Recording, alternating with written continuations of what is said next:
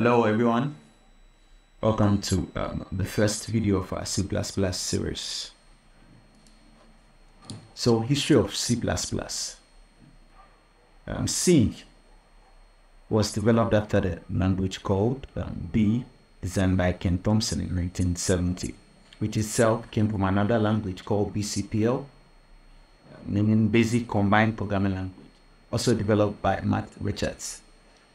The code written in C began to suffer setbacks, and one of the setbacks was the inability of programmers to harness the power of the personal computer without the software growing more complex and longer. As such, in 1983, Jan Strastrup at Bell's Lab developed a solution and named it the C++ programming language. He drew inspiration from some of the previous languages that allowed object-oriented programming such as Simula67. The explicit aim, according to Bian, was to match C in terms of runtime, code compactness, and data compactness. This quote highlights the goal of C++ with classes to maintain the efficiency of C while improving the organization of programs. This shows the importance placed on not sacrificing runtime performance for improved program structure. So C++ is a general purpose language. Unlike other languages that are created for specific purpose, C++ is a general purpose language. As such, it has a wide range of applications, including operating systems. As such, we have Windows, video games. We have Call of Duty, Grand Theft Auto. They all have C++. We have device drivers. We have ATM console machines.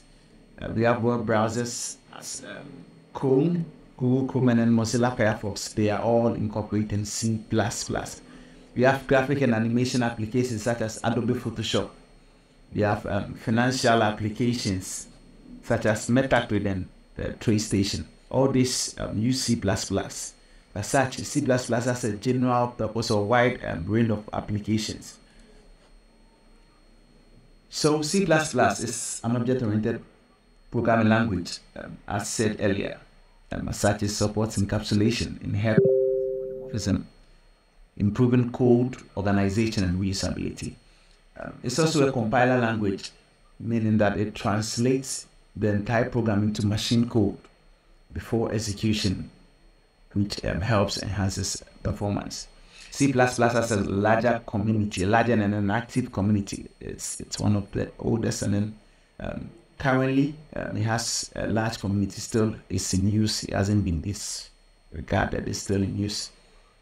And then also it has open source libraries and frameworks that actually would help you increase functionality of the language to tackle specific or special needs.